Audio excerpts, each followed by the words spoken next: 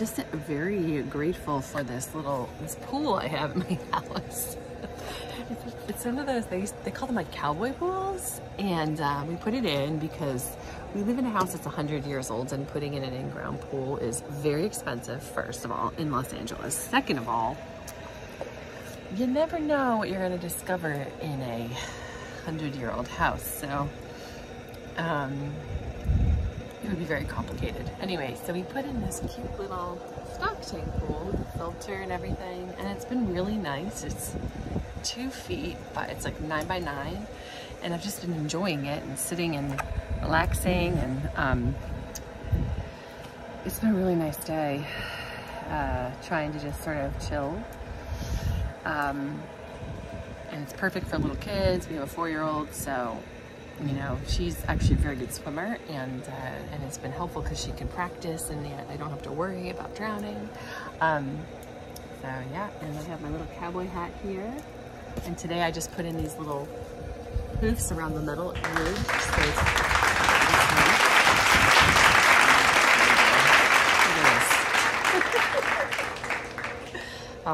so we've been, just a little update.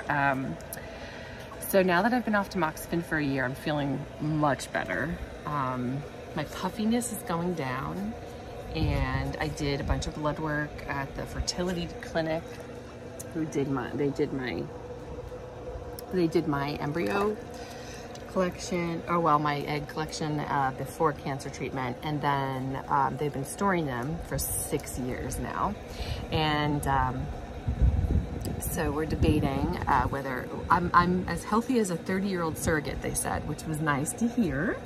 So I can carry. So now it's a matter of when to do it, if we want to do it, that kind of thing. So we've had, I went there, Brian, my husband and I went there last week for blood work 2 weeks ago, and then I had to go for another blood test this past week, and then this week I have some type of uterus test to see if there's anything, you know, it looks good, but then they test it to see about mass, you know, just see if there's like little things in there and if it's viable.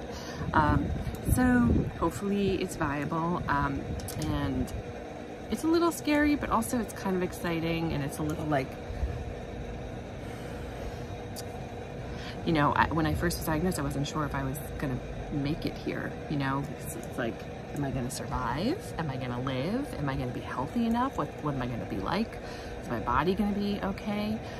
My body is totally different, but it's healthy and strong, so I'll be an older mom, that's fine. I mean, I already am a mom, but I'll be an older pregnant mom, you know, carrier or whatever. So we'll see.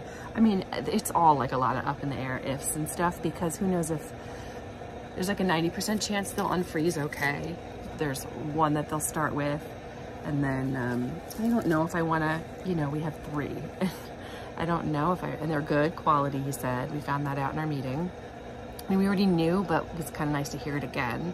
And then I don't know if, you know, it's complicated for us just because of the history of cancer. So it's a little, and it's breast cancer, which is related to hormones, but the study that my treatment was based off of has not had any recurrences.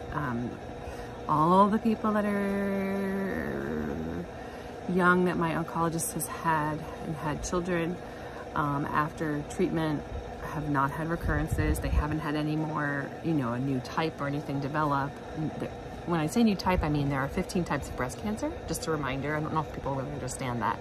So, you know, just because I had triple positive doesn't mean I couldn't get triple negative or ER/PR, which is estrogen and progesterone, but not triple positive. So there's like all these different types. There's skin, there's so many types. So that's another thing when you're getting information about your treatment, like know what type you have, know what treatment you're going for.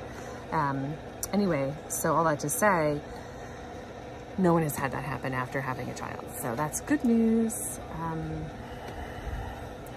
I don't know, I guess I'll just keep updating as far as this sort of journey goes, but I'm healthy, I'm cancer-free, I'm healthy enough to carry a baby, so that's good news, but it's also a little scary, and that's a whole other thing. Like, oh my gosh, you know, let's say the embryo takes and then you carry, and then it's like, oh my gosh, now you've got to, you know, push it out.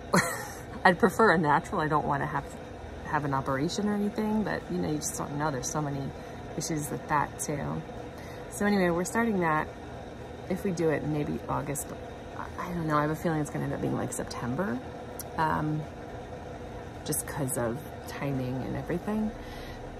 So yeah, it's exciting. It's also a little intimidating, but also like if I can go through 6 years of cancer treatment, I can do this part too. Part of me is a little like, should I just let my body rest and just relax and heal after all that? Oh, here comes my 4-year-old now. Hi. Yes. Have good days.